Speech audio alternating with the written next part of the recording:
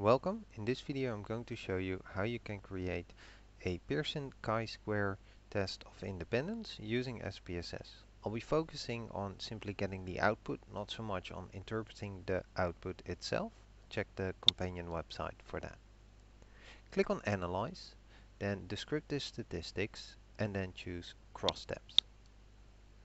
Select the two variables on which you want to perform the test of independence.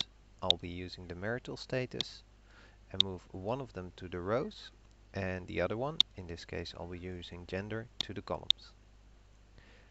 Make sure you click on Statistics and then select the chi-square option.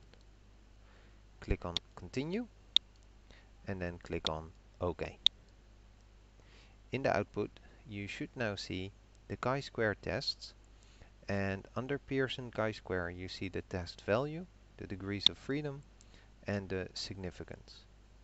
Underneath this table it also shows you the number of cells and the percentage of cells that have an expected count less than 5 and the minimum expected count.